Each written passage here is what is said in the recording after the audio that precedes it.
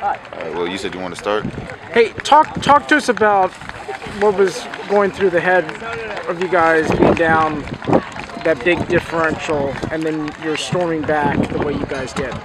Yeah, at halftime, I think it was 5-2. We were down by 3, and we just really talked about how we need to settle down. I think we were playing a little nervous.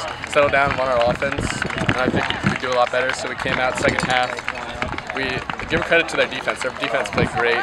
It's tough getting shots off, and the goalie played ridiculous. So we just kept trying to fire away, and we got some goals at the end to win it. Well, talk to me about those last 2 clutch back-to-back goals you had, in the last few minutes of the game. How were you able to make that happen? So I looked up on the clock. There was about 2 minutes left. We called a playoff timeout, and I felt really good about the play. We practiced that play, and so it was 6-4. And all of us, we'd gotten a huddle. And we said, we don't want to come out of here with a loss. We lost a tough one last week, and we want to get a win, just get back on a roll.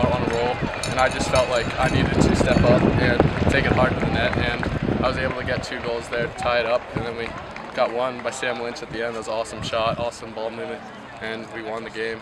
Give credit to them, though. They're a great team. Something else you wanted to... All right, that's good. We're good.